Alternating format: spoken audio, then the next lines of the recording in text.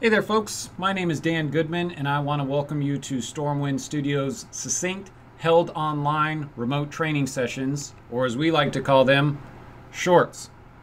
Why do we need to have an acronym for something like that? Because I have a microphone and you don't, so you will listen to what I have to say.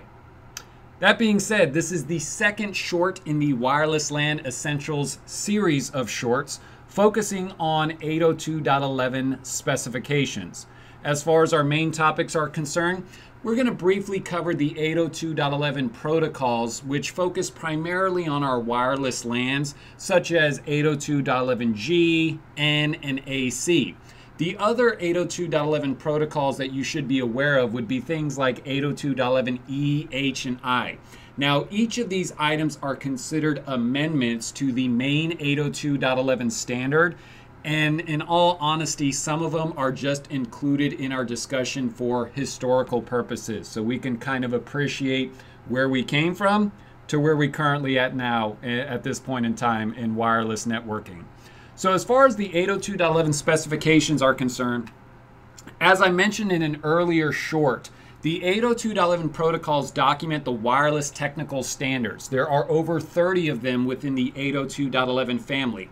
The first ones we discuss are the ones most closely tied to wireless LANs, kind of the whole reason we're here to begin with.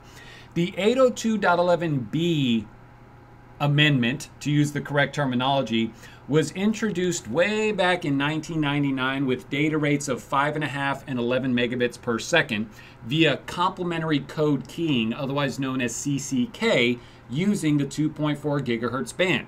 Now, the original standard would have to pad 1 bit of data with 10 extra bits to overcome noise, interference, etc.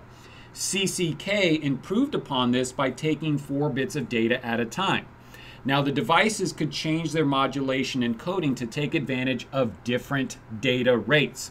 If you're kind of confused about the padding of the data, it's very similar to how the phonetic alphabet works. If we were talking on the walkie-talkie and I said A, V, D, you probably wouldn't be able to pick it up. But if I say Alpha, Bravo, Charlie, I pad it so that you can pick up and say A, B, C, D, whatever. Same line of thinking here way back in 1999. Now the 802.11a amendment, let me say that correctly, specification and protocol always get messed up there, was ratified also in 1999, a little bit later on, and moved beyond the limitations of the 2.4 gigahertz band to leverage more channels and higher data rates. A lot of non-802.11 devices like microwaves and cordless phones use the 2.4 gigahertz band. So by using the 5 gigahertz band with 802.11a, we didn't have as many devices to compete with. Now, it utilized something that sounds made up, but it's actually a real thing: orthogonal frequency division multiplexing, otherwise known as OFDM, to send data bits in parallel over multiple frequencies. Now, you want to think of OFDM like making $1 million by making a bunch of $100 sales instead of one big giant $1 million sale. A lot of little sales add up to a big sale. Well, in wireless terminology, instead of sending one big giant piece of information at a time, it sent a lot of little pieces, which eventually added up to one big piece of information. Now, it wasn't very popular at the time because most computer hardware was designed for the 2.4 gigahertz band. Fast forward to 802.11g in 2003. This was 2003's attempt at the best of both worlds, but we're going back to the 2.4 gigahertz band. It began the trend of faster speeds with broader coverage, which is something we didn't have in the early goings. You would either get faster coverage at a smaller distance, or you would get longer distance at a slower data rate. The 802.11a speed via OFDM was combined with the 802.11b coverage to give us 802.11g. Technically, it was backwards compatible with 802.11b, but this came at a cost. The G devices could slow down to the B speed, but the B speed could not speed up to G. So if you had one single B device, technically everybody would have to slow down to accommodate that. It would kind of be like a couple of 18-wheelers blocking every line on the freeway. Every single buddy is going to be stuck behind those two big trucks. Now, the 802.11n was released in 2009 to keep pace with the increased Ethernet speeds.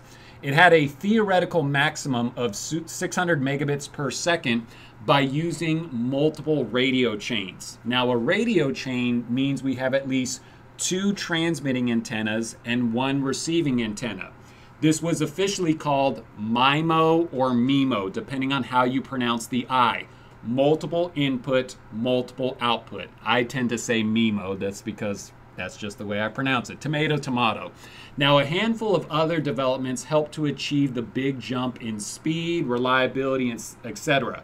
A number of advancements like channel aggregation, spatial multiplexing, MAC layer efficiency, transmit beamforming, maximal ratio combining. Each of these require more time to discuss, but this is just a short. So we just want to throw those terms out there and kind of circle back to them when we've got the time to do so. Periodically, the IEEE will go around and actually wrap up these legacy specifications, kind of like the old school service packs we used to have. So everything from 802.11n going backwards was wrapped up in the 802.11 2016 standard.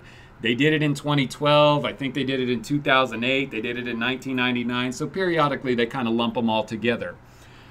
Today, we have what's called 802.11 AC, which was ratified in 2014 and released in 2 waves, Wave 1 and Wave 2, to give vendors a chance to catch up to the new hotness, so to speak.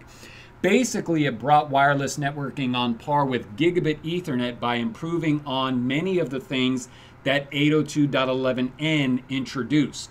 Better channel aggregation, better spatial multiplexing, better MAC layer efficiency, better transmit beamforming, better MRC. Now, only, for lack of a better term, the 802.11 AC standard is limited only to the 5 gigahertz band. You got all that data, all these bigger, better things, you need more power, which means you need the higher frequency. Now, as far as some of the other specifications are concerned, just to kind of quickly summarize them here, the quicker 1 or 2 liners about these specifications, not because they're not important, it's just that we don't have a need to go into tons of detail about them right now.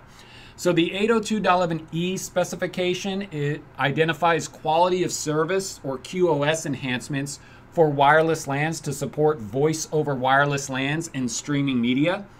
802.11h added dynamic frequency selection to detect radar signals and change channels to avoid noise.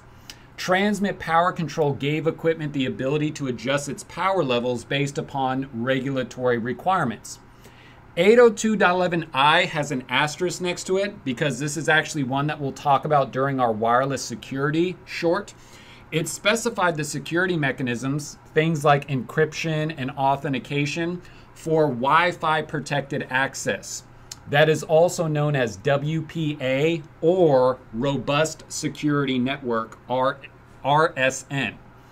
802.11k focused on better management of the radio frequency spectrum. It helped access points better distribute their client or workload.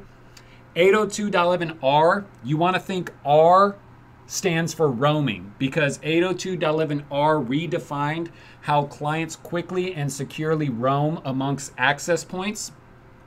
802.11w is the Integrity Group Temporal Key, or IGTK, to protect broadcast traffic at the MAC layer. And finally, 802.11u defines mobile communications for devices to join wireless LAN anywhere. Something else that we're going to circle back to down the road. So that's all we have for this short. Thanks for watching our short on wireless LAN essentials. Make sure you subscribe to our channel so that you're notified of new shorts in the future. Take care.